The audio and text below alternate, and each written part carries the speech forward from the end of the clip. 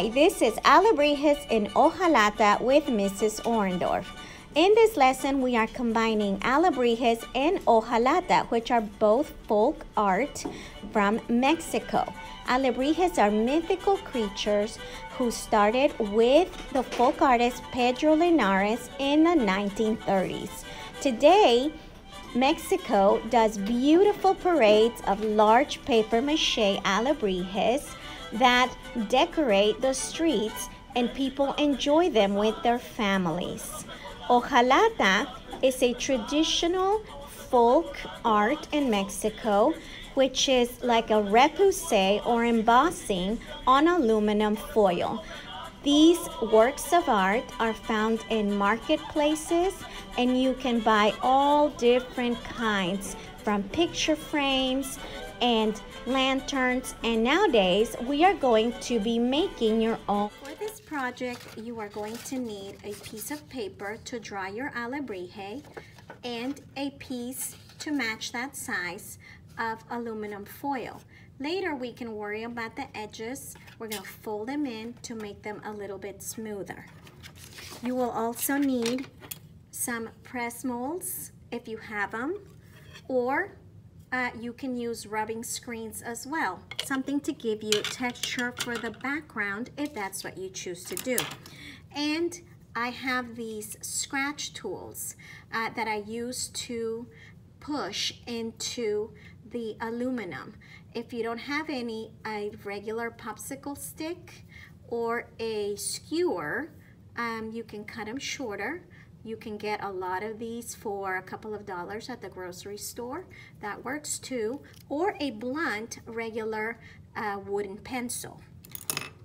You also need some fabric to work on, because you need to work on a soft surface so that the aluminum goes in as you are pushing on it.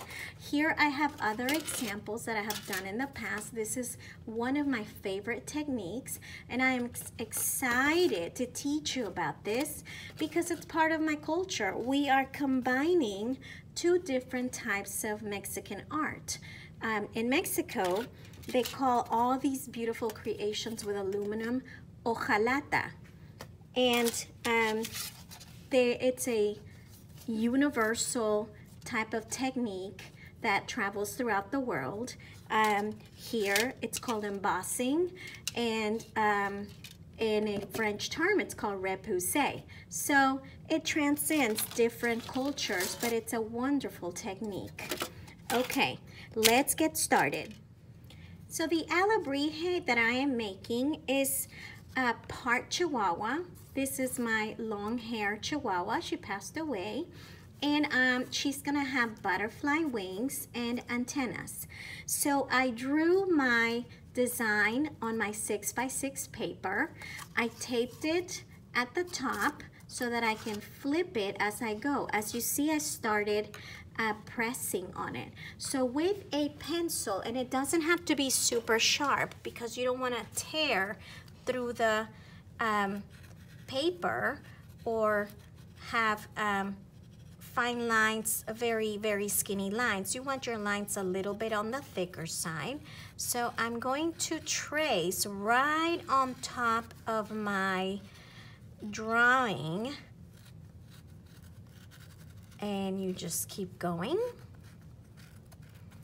until you are finished. So I'm pressing a little bit hard, and notice that I'm working on the soft fabric. If you don't have fabric, you can also work on top of newspaper or several sheets of paper. Something soft that will go in as you are pushing into the metal.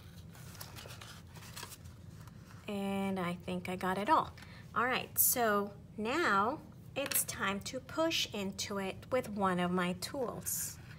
You are going to push a little bit harder, and this is making the aluminum go in.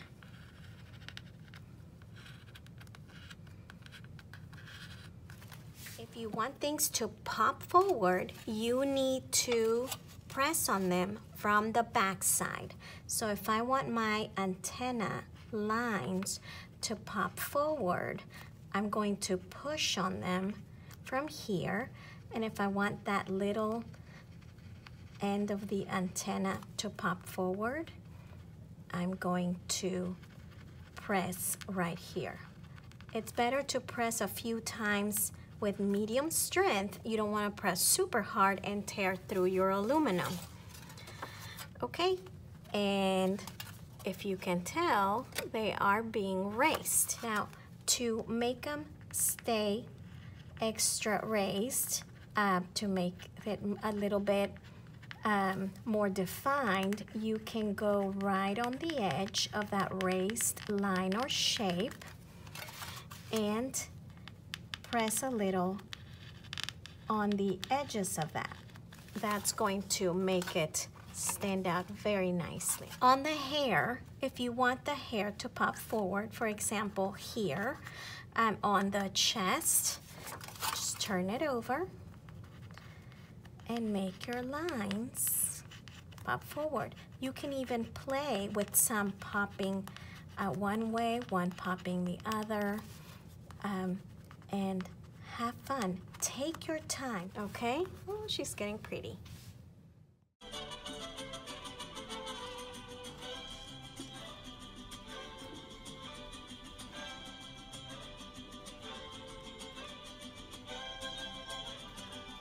Now we are ready for the background. I'm going to use a little bit of both of the rubbing screens so you can see the little embossing screens. And for this one, I'm gonna use just a skinny popsicle stick, and I'm going to hold it in place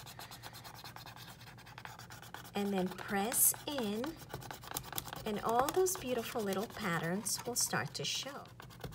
Just make sure that you don't press over your animal's body, because that's gonna have a different pattern. You're gonna do your alebrije designs on that area.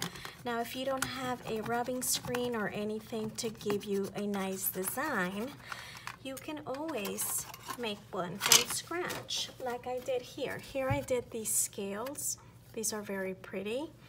Or you can also do a beautiful design just by scratching. Let's say I want a little flower here.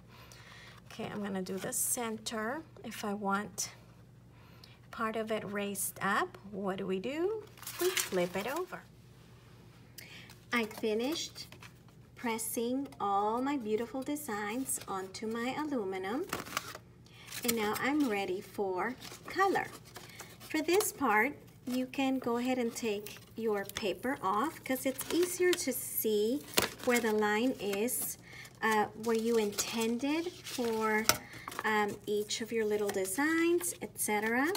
Place it side by side and go ahead and start outlining, adding your colors, etc.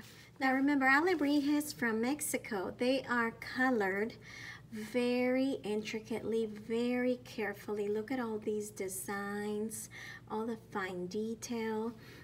Dots are very prominent. Polka dots and little designs are very traditional. All the zigzag lines. There's a little flower detail on the back of this, oh, and some vines on the back of this armadillo. Okay, this is very nice. So think about all the different stuff you can do to your alebrije. I'm going to start with a very basic color. I love pink, and my Chihuahua was very, very girly, so I'm going to add color to my skin first, and then I'm going to let it dry. Okay, we're letting that dry. And then, for example, if I wanted to make something like this, where the armadillo is pink, and then there's other little designs on it. For example, green, and then there's like a purple. You could try something like that. Let's see what the blue does on it. I think I see a flower. Oh, how pretty, look at that. So I'm just gonna make a small flower there Ta-da! Ooh, the blue on the purple looks really, really cool. I am going to leave the background mostly silver on purpose so that my alebrije can stand out from the background. I love leaving part of the raw materials showing so that you kind of show your process in the end. I've colored as much as I could on my alebrije. I added color just to the animal and the details, and I'm leaving the background simple in silver. If you want to add any other colors, you can, I would suggest adding just a little hint of color, but mainly making your alebrije be the main focal point of your project. I hope you enjoy this. Alebrijes are fun and they are a beautiful way to express your imagination. Have fun, guys.